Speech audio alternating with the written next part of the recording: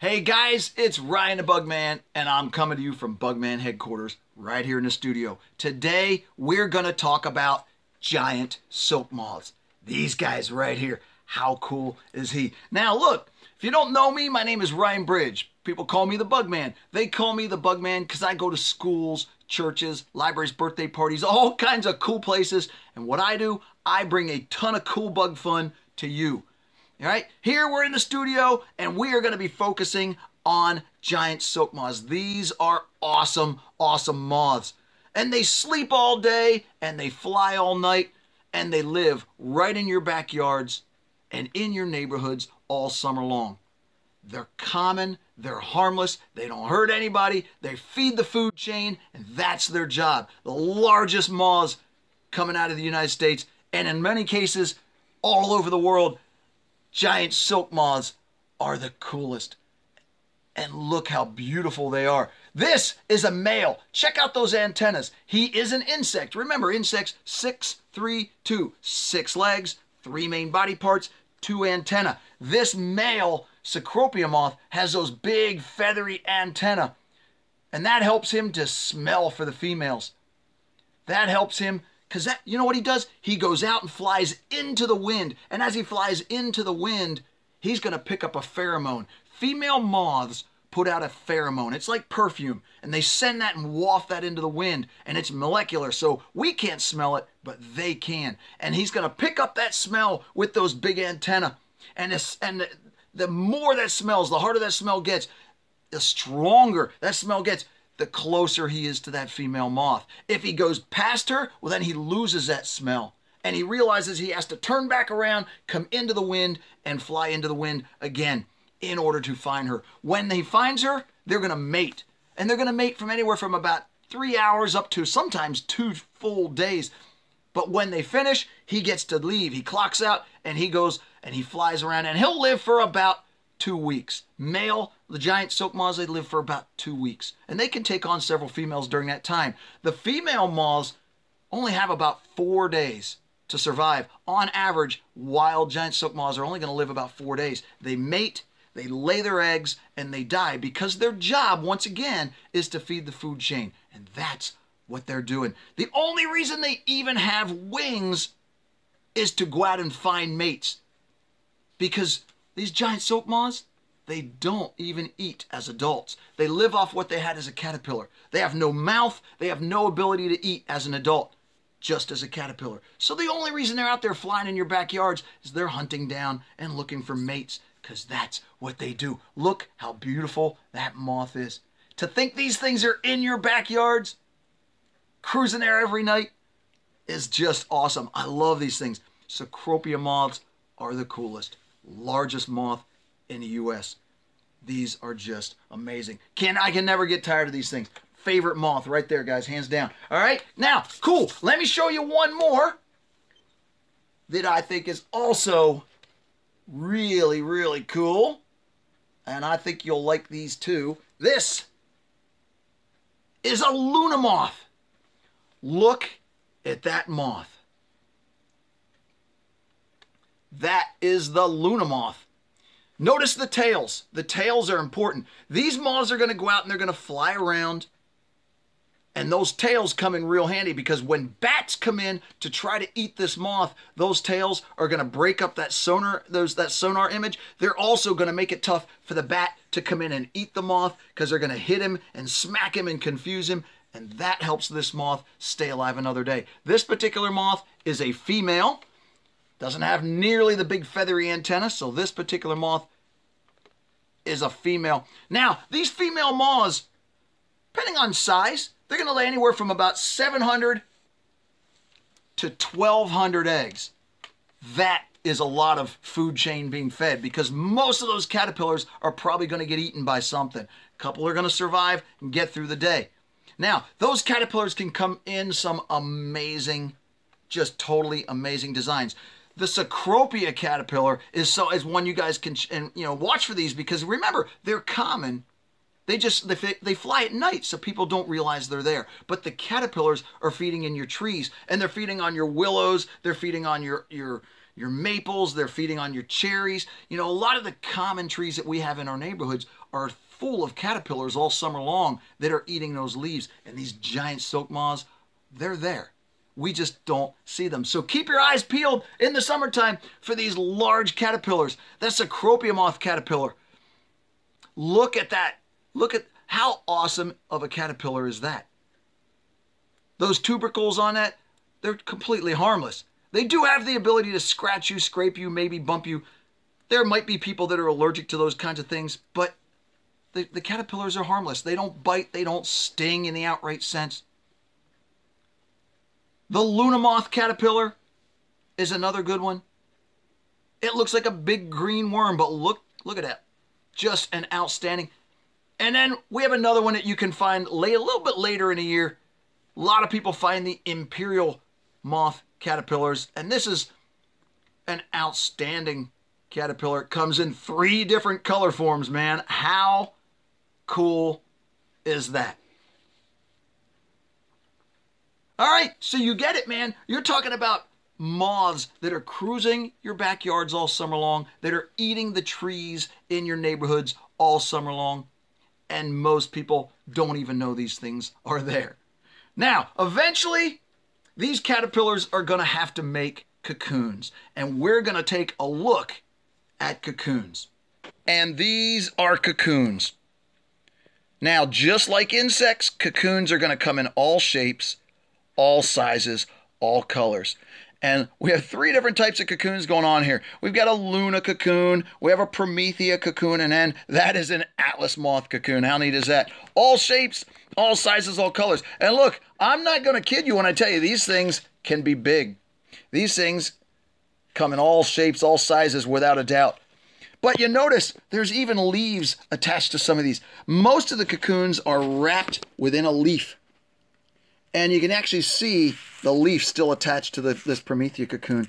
Very neat. And then they attach it with silk up here onto the stem. And these things are super easy to find and collect in the wintertime because they're some of the only things hanging in the trees. Hit them right in the sun and they glow like a light bulb. They reflect the sunlight. But check this out. Once that leaf falls off, in the wintertime, that leaf is going to weather off. And you're going to be looking at just what is left as a silken cocoon. And this is like a sleeping bag.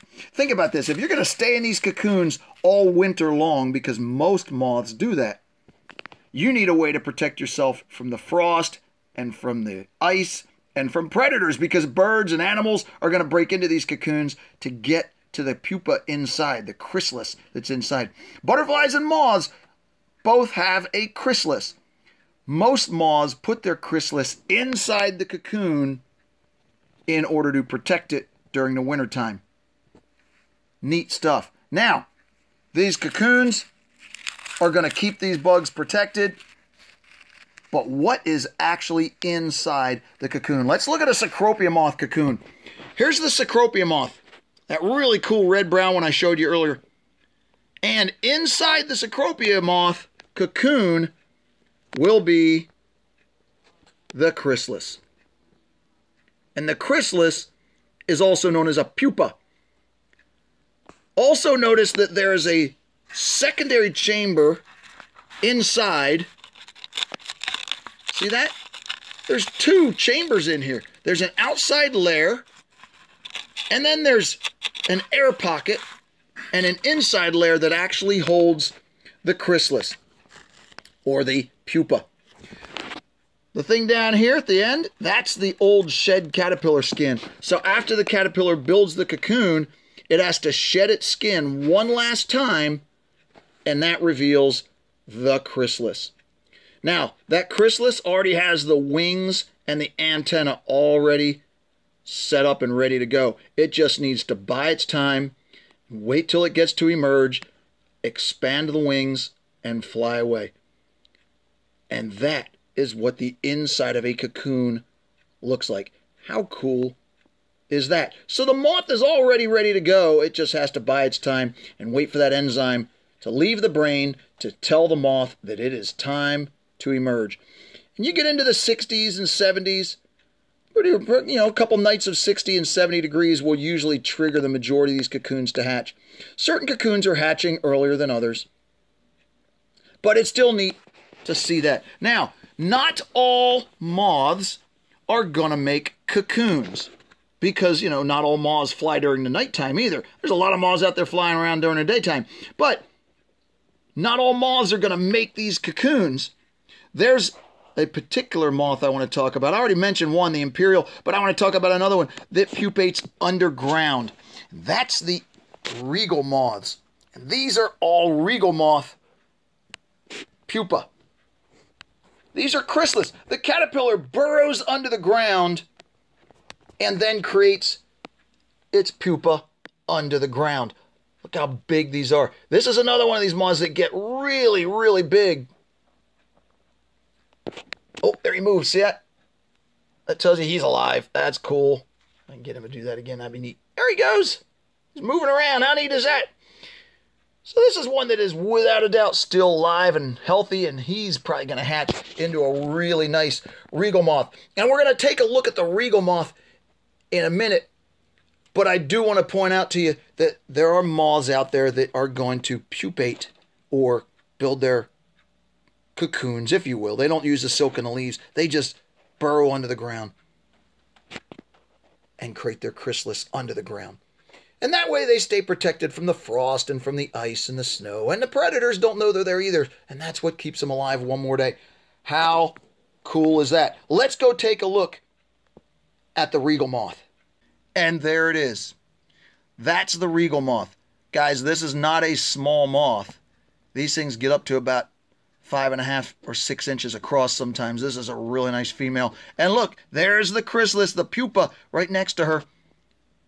But these are outstanding moths. And you're going to see these. They're not always as common as some of the other large silk moths are. But they're still an amazing moth. And they're referred to as regal moths.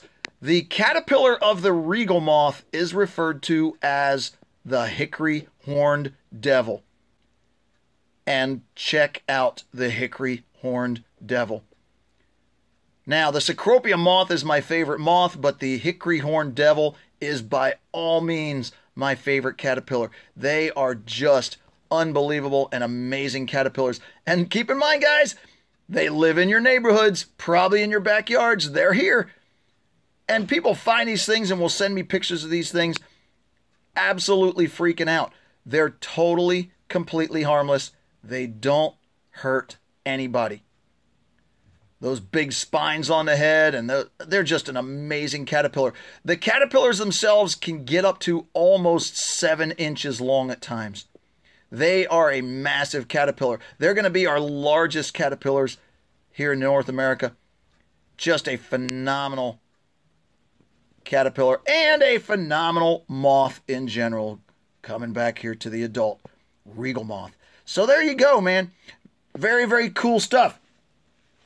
Now, we have a lot of other things going on. Check this box out. This is a box of North American moths. Specifically, everything in this box is to the eastern U.S. So if you live east of the Mississippi, you can pretty well expect to see almost all this stuff. And I'll show you a couple other ones here in a minute. But these are all moths that are pretty neat. Look, remember I mentioned the imperial moth larva? Right there is the imperial moth itself. Now, there's a couple in here I want to point out. These are hawk moths, specifically tomato and tobacco hornworms. Now, not a silk moth, but those big green worms you get in your tomatoes turn into these. And yeah, most people don't appreciate those, but guess what? They pupate underground just like the regal moth. They're going to pupate underground, and because of that, they're waiting in your garden for next year's tomatoes every season. So, pretty neat stuff. But they're okay. They're not the big pests we like to make them out to be. Unless you know, I don't mind my tomatoes getting munched on by these guys. I think they're pretty cool. There's one in here that even flies during the day. This is the buck moth. Beautiful moths. They fly during the daytime in September. Sometimes, going into October. And there's another notable one here. That is the Io moth, because check out the fake eye spots on the Io moth. This is a female. And man, if that isn't going to do the job to chase away predators, I don't know what would. But there's a bigger one. There's the Polyphemus. And the Polyphemus silk moth is the most notable. People almost always remember, much like the Luna moth, people always remember their first Polyphemus because of these large fake eye spots. The whole point of those is to chase away predators. And I've seen that in action. I watched a sparrow one day at a gas station picking on a Polyphemus moth that was laying on the ground. And it was messing with it because it was interested, probably trying to figure out if it was something edible or not. And when it disturbed the moth, because this was during the daytime, it disturbed the moth. The moth opened up its wings and exposed these big fake eye spots. And that freaked out that sparrow. He pecked at one of the eyes and then he flew away. He could have grabbed the moth and flown away with the moth and had a great meal to work for it. But these fake eyeballs, that's nature's way of keeping these moths alive one more day. We have another one that's kind of notable, that's neat. And this is a Promethea. That's the cocoon I showed you earlier. And the Promethea, this is a female, beautiful moth. These fly during the afternoon, almost evening, about anywhere from 2:30 to 4:30 in the afternoon. So they're not a nighttime flyer, they're a daytime flyer. I don't have a picture of the male, but the male looks much like that right there, and that's a Securifera. But outstanding moths. And if you live east of the Mississippi, you can pretty well expect to see all of these really cool moths in your backyards, in your neighborhoods. Now, west of the Mississippi, yeah, west of the Mississippi, you're looking at these guys right here.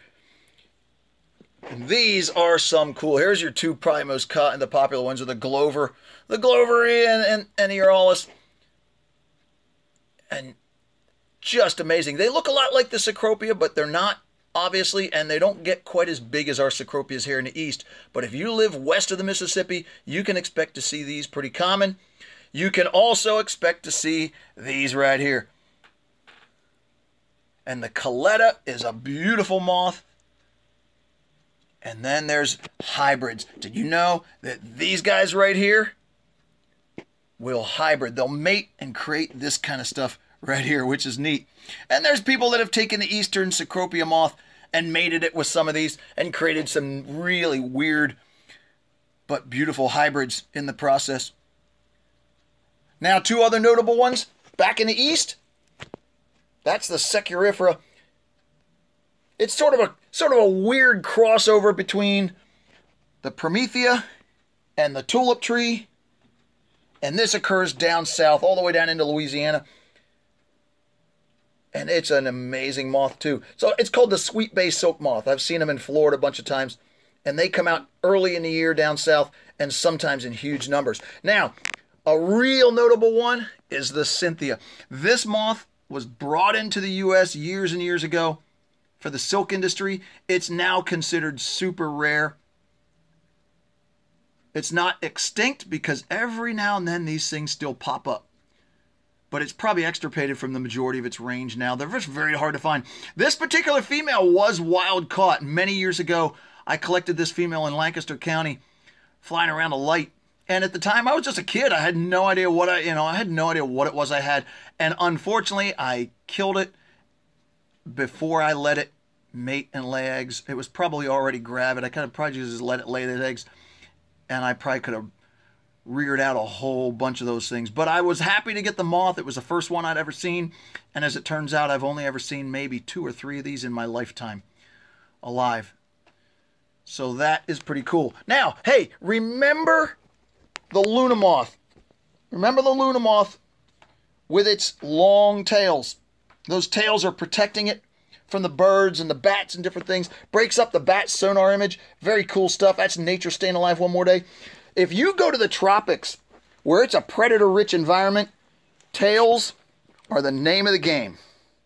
Look at these moths coming out of Malaysia and Africa and Asia. And look at the tails on these moths.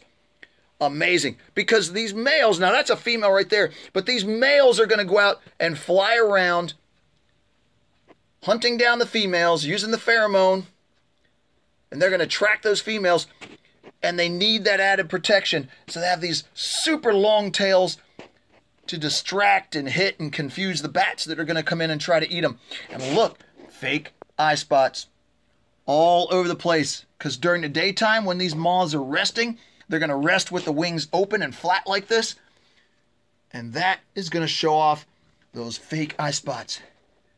Look at that. Isn't that cool? What a neat looking face. But tails are keeping these moths alive one more day. Everything about insects is about surviving, guys. Nothing I'm showing you is going to hurt you, sting you, hurt, bite you, kill you. They're all totally harmless moths. These are some of my favorites. I like to note on these. These are Rothschildia. This one's an Orzaba, and I'm not sure. I forget what this other one is called. I have like 3 or 4 of these in the collection. I forget what it's called. But look at this. These are not the same species. These are 2 different species, but they're in the same family of Rothschildia. And these are really cool because they look like a miniature atlas moth. And we're going to look at atlas moths in a minute. If you remember the mounting workshop I did, I mounted up an atlas moth, and this looks like a miniature one. The only thing it's missing are the wingtips, which I'll show you. But look at that. How awesome is that moth? And look at the variability on it. It has the clear spots are all stretched out. The wingtips are stretched out. Just a neat looking moth. Outstanding. And then we can get into the Loxotomas. And Loxotomas are very cool. Every time I'd see these in books as a kid, not realizing I would eventually go get to see them alive. But you saw these in books as a kid. I always thought that looked like logs. It always reminded me of mimicking or trying to look like camouflage, like logs or something. But look at the coloration on these moths. How can you not appreciate that? That is just very cool. Let's get into size here real quick, because everybody understands the bigger you are, the longer you survive. Less bullies are picking on you. And if you can be the largest moths in the world, which these aren't yet, but they're one of the largest moths in the world. These are the atlas moths. Unbelievable. We're talking 8, 9, 10-inch wingspans right here, guys. We're talking some very large moths. Look, man, that's my hand up against these things. These things are huge. And check out the wingtips. How can you not appreciate a moth that looks like a snake? If you come from an area that has cobras, that's a neat way to survive another day. If you have a wingtip that looks like a cobra's head, or any snake if you really want to think about it in general terms, and look, the bright red colors, now you look like a bright red snake, which means you're probably venomous or dangerous in some way, shape, or form, because that's how nature identifies a lot of those snakes. It gives them those bright reds and oranges.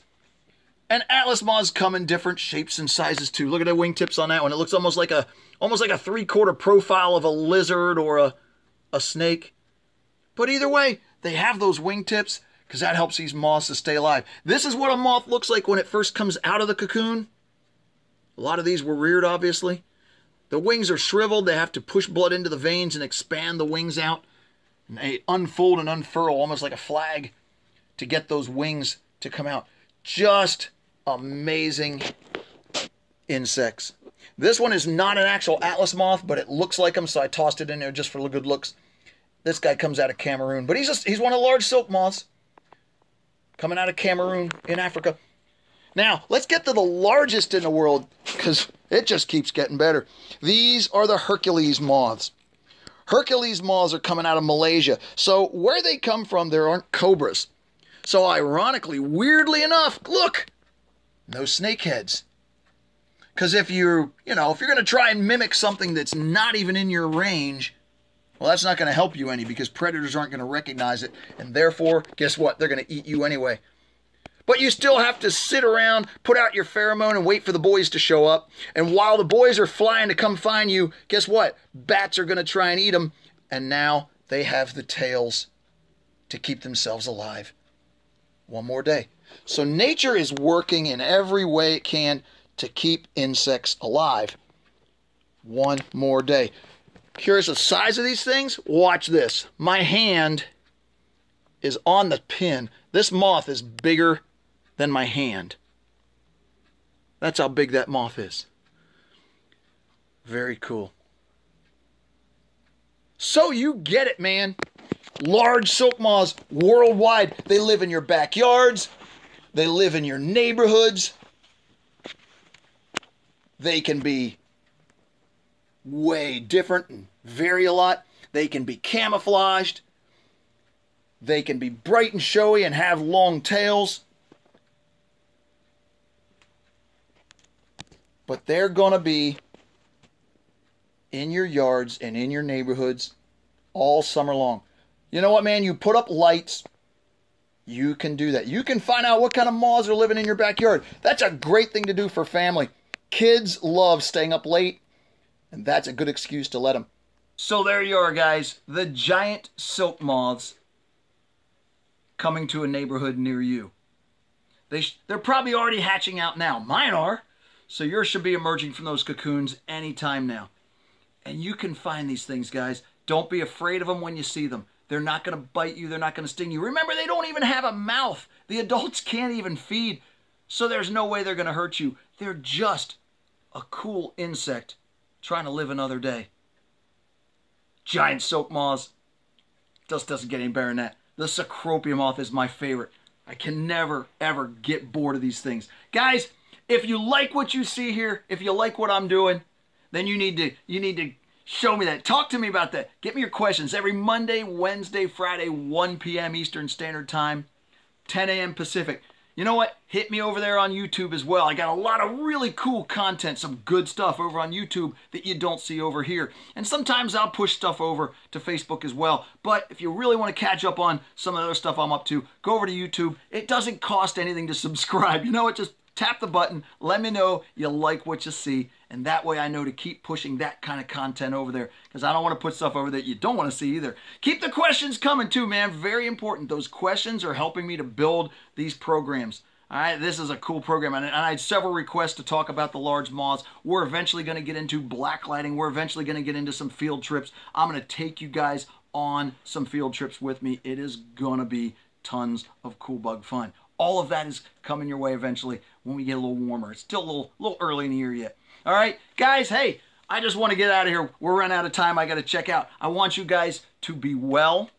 I want you to be safe. And please, man, let's be kind. It's an angry world. We need to be kind to everybody out there. All right, folks, I appreciate you. I love you. Thanks for doing this with me. I couldn't do this without you.